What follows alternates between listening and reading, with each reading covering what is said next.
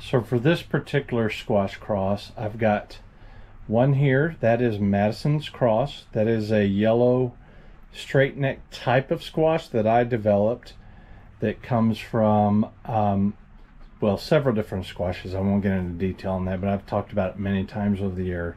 It is an open pollinated squash, meaning that the seeds come true every year, and it's a phenomenal squash.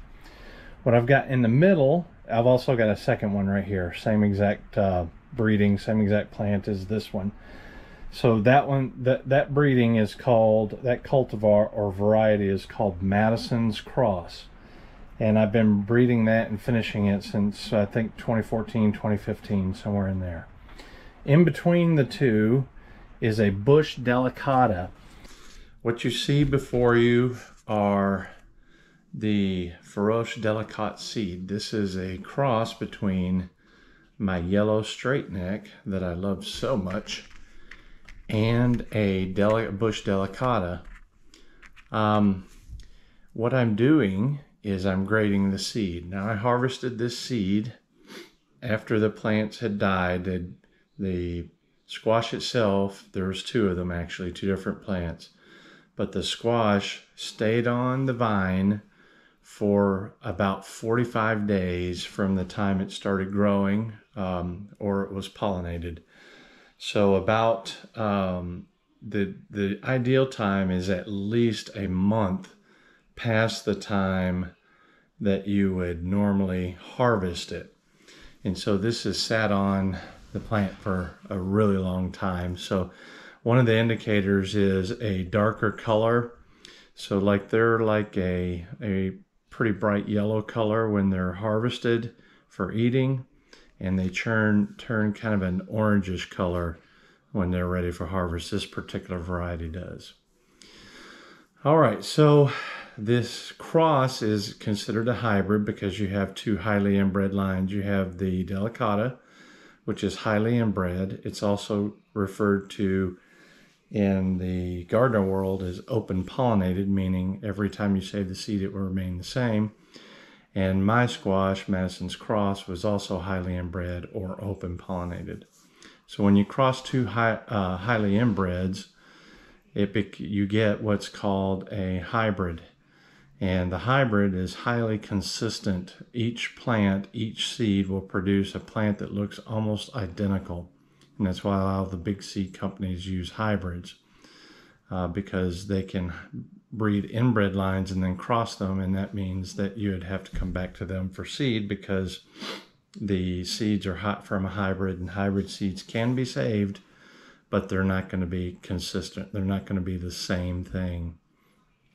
And that's true with this particular case because my yellow squash is yellow. It's pretty straight and smooth, and it looks, you know, nice. And then the Delicata is a striped, a little bit more oblong, and a little bit bigger squash, and it's normally eaten as a winter squash, but the flesh and everything's completely different.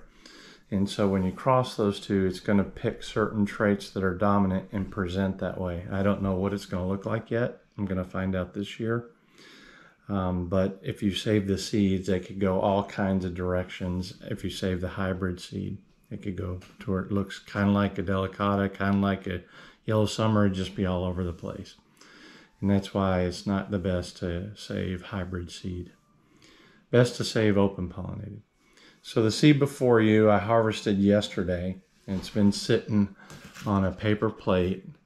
You can see it says Madison times crossed with Delicata here, and I'm going to put it back on that in a minute. But for this video, I wanted to grade the seed. Employee is selecting for smaller seed. Smaller seed, if it passes through to the squash itself, it also makes for better eating because the seed is smaller. So grade A, grade B, and this will be completely separate. I'll put them in two different bags, and then those two bags will go in a singular bag that is the cross itself. Now this is grade C, and grade C seed is seed that isn't quite plump and I'm going to put it here, and may not be the best seed for saving. I'll give it a few more days because it may thin even further and not be viable. And so this is potential seed that I will grade again, and it'll go probably in the grade B seed packet. And then this far, on the far side here, is seed that is definitely not, or probably not any good. It's very thin seed. Let me get it here, see if I can show it to you. The seed is thin. It's the embryo on the inside is probably not going to develop, and so it's not going to be good. And so this will be trash.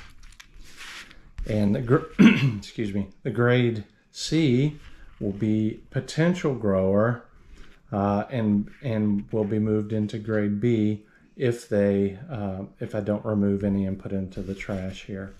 And so what will end up happening is B and C will move into second best option, and these nice plump small seed will be the first planting. And so I've got about 42 seed here between, there was 2 plants and each 2 fruits from 2 different plants. And each fruit typically produces around 100 seed. So altogether it's about 200. This has 42 in it. This particular one has 21, 72, and a whole lot of non-viable seed probably. But I'm gonna toss these right after this video anyway, so it won't even matter. I'm not even going to consider them. I have plenty of seed here to grow out the hybrid for Roche Delicata. And there you have it. I know it's Madison times Delicata. I've tentatively called this for Roche Delicata. If it pans out, that's what it'll be. We've got grade 1, grade 2, and grade 3, just like I discussed. Now this plate will be put in an area to further dry the seed. How long do we gotta stay here for people we don't know in one lines? All of the clothes are designer, fast cars, and who knows who. Yeah, I know what they wanna say. They're gonna ask me if I'm gonna make it. I don't care if I'm gonna have to fake it, long as I can be real